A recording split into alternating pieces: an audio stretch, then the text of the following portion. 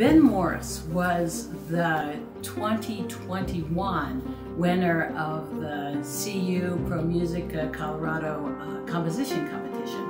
It's a collaboration we have with the composition department at CU Boulder, and it's been very, very fruitful.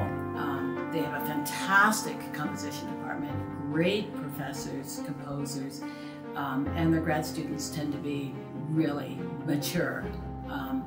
And each year somebody wins, and the way that it's run is that they submit scores.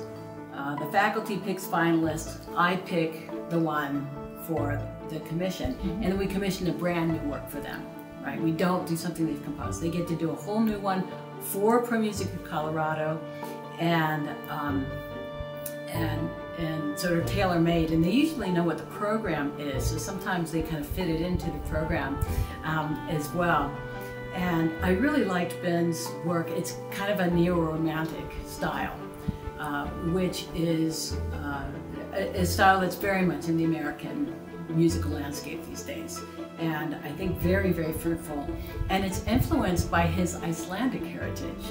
So it's based on this story, the Hill of Three Wishes, and in the story, or what is said, that if you hike up this hill without looking back, when you get to the top, you get rewarded with three wishes are granted. You also get a wonderful view, I'm told. I haven't been there, but Ben apparently has.